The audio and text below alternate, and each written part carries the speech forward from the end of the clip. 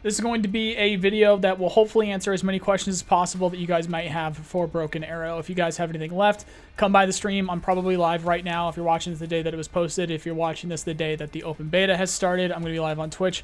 Also, check out the video that I posted earlier today. That's on this channel. I'll link it in the description. Hopefully, that'll answer any other questions that you guys might have. It's a very advanced game. There's a lot of stuff going on. If you're coming from Wargame, there's a lot of changes. It's not just Wargame, but better. I mean, it is, but there is a lot here, genuinely. So, first things first, join a Discord, whether it is the official Broken Arrow Discord or my Discord. Find somebody to play with. Find people that you can actually communicate to in Discord so that you can plan and coordinate with so that it works better for your games. Also, if you have questions about units and stuff like that, it's just better that way. So, join one of those Discords. Understanding air combat. There's supersonic jets. You can change the speed at which your jets are flying. Flares are very effective, and they also have a limit, so you need to watch out for those. Low-level flight is effective at hiding, and it's just effective for getting away from the AA that's shooting at you. Laser-designated rounds, bombing runs, strafing runs, pilots, and fuel is all something that you need to keep in mind. Air power in general, you can use it as a parachute for mistakes that you make. And know that if you make somebody else make a mistake, or if you really make a big push or something like that, it's very powerful. People are going to use it against you, so be prepared for that. So, supersonic jets, you can use the afterburners. That's the icon right there. Flares, make sure that you have some left and try and run them out of their flares in order to shoot them down quicker or more effectively. Again, that's the icon right there. Low-level flight, you can hide, and you can get away from AA that's shooting at you because the terrain actually matters. Your missiles don't go through mountains in this game. Cough, cough, war game. So that's the icon there to be able to drop it. You also have a hotkey of V. All of these things you can set to hotkeys if you would like in settings. Laser designated targets, that's for laser designation bombs. Some planes can laser designate their own targets. Otherwise, you're going to need to use recon units that can laze a target for you. And then you can come in and you can drop bombs on their foreheads. Some artillery units will use laser designated rounds as well. So make sure you're checking those out when you're building your decks. Bombing runs. If you want to use a bomb, you have to use a bombing run. If you adjust it while it's on approach, it will not do it and it'll turn around, so watch out for that. Strafing runs are the same things. If you want to use heavy ATGMs and stuff like that, you're going to need to do a strafing run. Luckily for strafing runs, your target doesn't need to be in the line or the column that you put on the ground. As long as it's in the general area, it will still shoot those ATGMs at it. Also, you can get lucky. Sometimes it will shoot ATGMs freely like we're used to in Wargame, but most of the time, in order to make sure that it works, just do a strafing run and it will work as long as it doesn't get shot down. Pilots. Your pilots will eject. If your plane is not going supersonic speeds, your pilot will eject and you can take that pilot back to base in order to recoup some of the points from the plane that you just lost. If it is going supersonic, it won't eject. Fuel is something that you need to watch out for. There's a little icon there. It's very obvious. If you run out of fuel, your plane will just blow up. It doesn't work like in Wargame. Your plane will just blow up, and you will have your pilot eject if you are going slower than supersonic. If you are going supersonic and you run out of fuel, you also lose the pilot and the plane. So no bonus there. So make sure you get your planes back when you still have fuel. Urban combat is pretty crazy. Buildings collapse. If you have infantry in a building that collapses, it doesn't matter if you have 1 unit or 20, the building will collapse and kill all of your infantry in it. So for that reason, I do not stack infantry in buildings. I spread them out if I use infantry at all. Personally, I don't think infantry are very effective in this game. I like using the vehicles more and the vehicles that they come in as fire support more than the infantry themselves, other than heavy weapon squads, manpad squads, and recon squads for infantry. You'll find out a bunch of that with my streams and stuff like that. Anyway. So don't stack infantry in buildings if they are not collapsed. You can collapse the building yourself or go and find one that is collapsed or put them in tree lines. Either way, don't do that. Don't put your infantry in buildings that aren't collapsed. ERA and APS are quite effective in a lot of these vehicles. However, ERA for US units don't mean as much. A lot of the infantry that you're going to be running into, the Russian infantry, use tandem ATGMs or tandem shoulder-fired launchers, which defeat ERA. So it's not as effective. If you're playing as US, you can leave the ERA at home. It's up to you. I tend to just use Tusks anyway. I tend to just use the SEPs, the V3s and the V2s. So since I just use them anyway, I might as well just put the ERA on there anywhere. But it does make them cheaper, and some things that don't use tandem would be the cheaper ATGMs that you get fired from some of the Russian vehicles.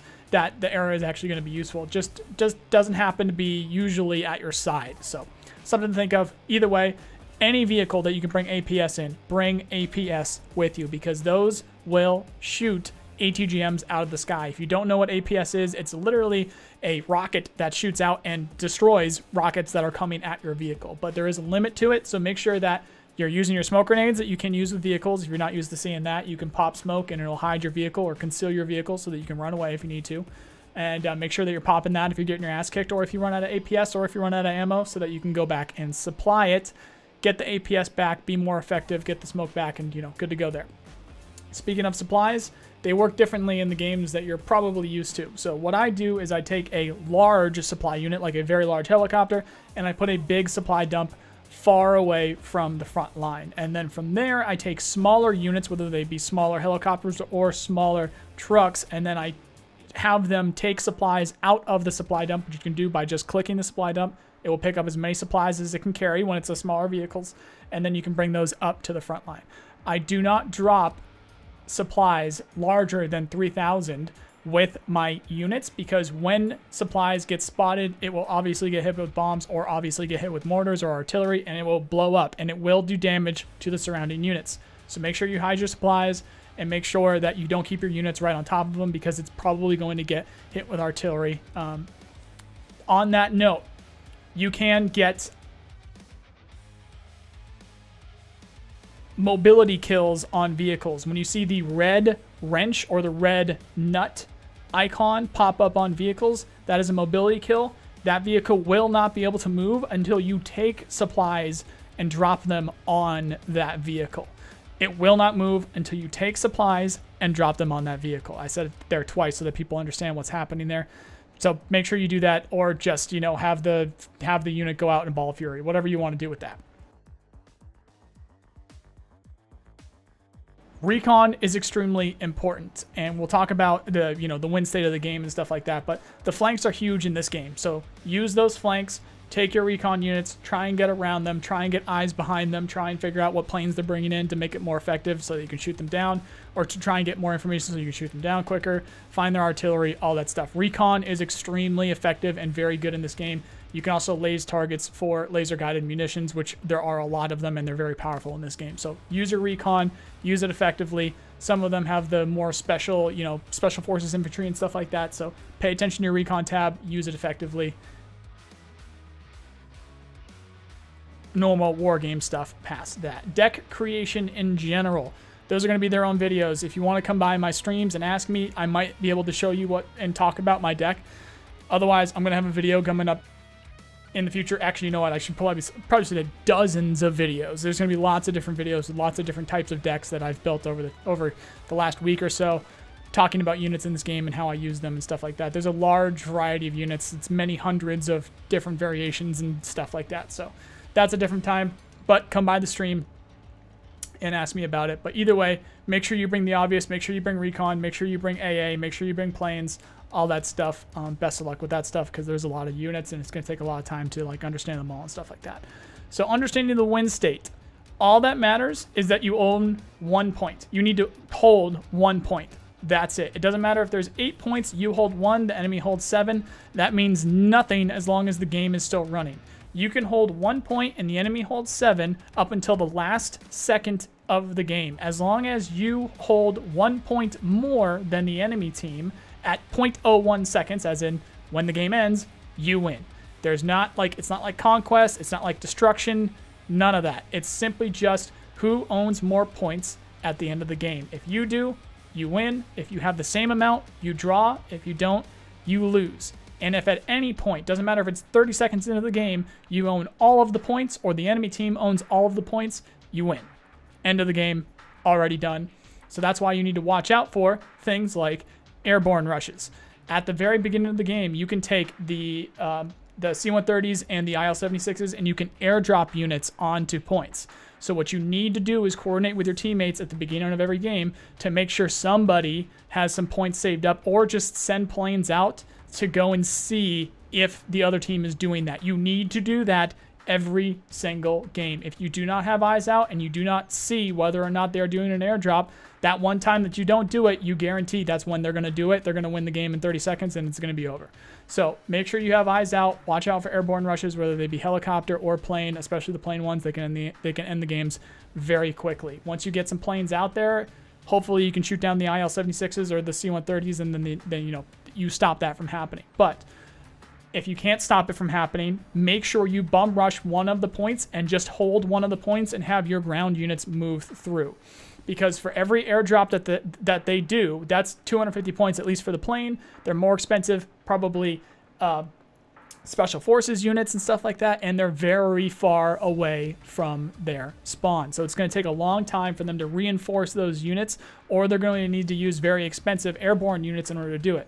Meanwhile, it's right near your spawn, so you can just get ground units or more quickly get air support to those locations. So it's a pretty easy counter.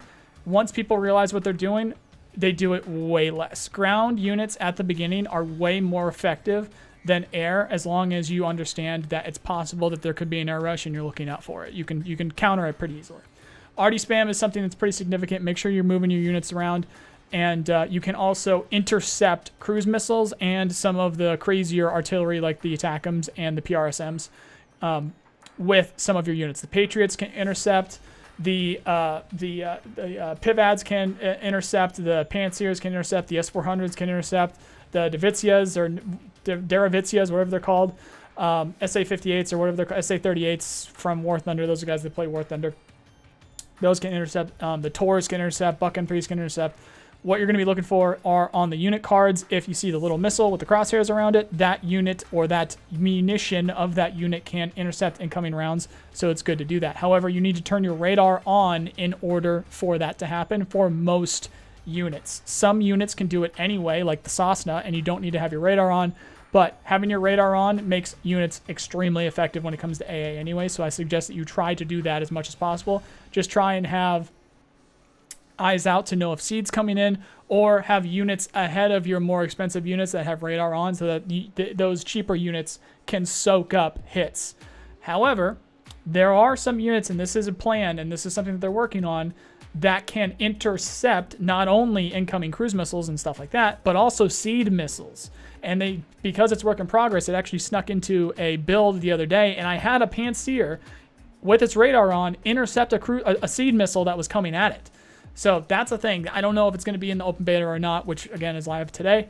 So that's a thing. Just there's a bit more cat and mouse going on with the radar and the seed and stuff going on. Just make sure that you have something that can intercept those ATACMs or those PRSMs or those cruise missiles if somebody's using a Tu-160, because they will absolutely light your shit up. So make sure you have a counter for that by having your radar on with your intercept, AA stuff. Plane spam. It's just always a thing. It's always a thing that you need to worry about in all these types of games. There's lots of bombers. There's lots of, unique laser designated weapons and stuff like that. If you let somebody gain air superiority, they will win the game. So you need to coordinate with your team. Make sure you're bringing effective AA. Same thing that's going to shoot down incoming cruise missiles and stuff like that are going to be very effective against planes. The thing that I found most effective is make them use flares as soon as possible and make them keep using their flares. Stay on them. Keep shooting at them. That's the most effective way. Just oversaturate the targets. So what I've been doing recently, what I've been testing is lots of planes with R-37s when I'm Russia, S-400s in the back, and then when you're the United States, make sure you bring as many Patriots as possible. Bring some Hornets with AMRAAMs and just get them out there. Get them using their flares. Get them on top of them. And it's an air war. It's back and forth. It's its own little mini game inside the game in itself of what's going on with the air. So that's its own thing. Good luck with that. Tank spam is extremely powerful because of the APS and the era, and just tanks in general with the smoke launchers, all that stuff. They're very strong. So bring ATGMs, bring helicopters, bring airburst bombs or top hit munitions, whether they be like the javelins and things like that. So make sure that you are building into each of your decks something that is going to be effective against SEPs, and something that is going to be effective against Armadas, and something that is going to be effective against T-90Ms.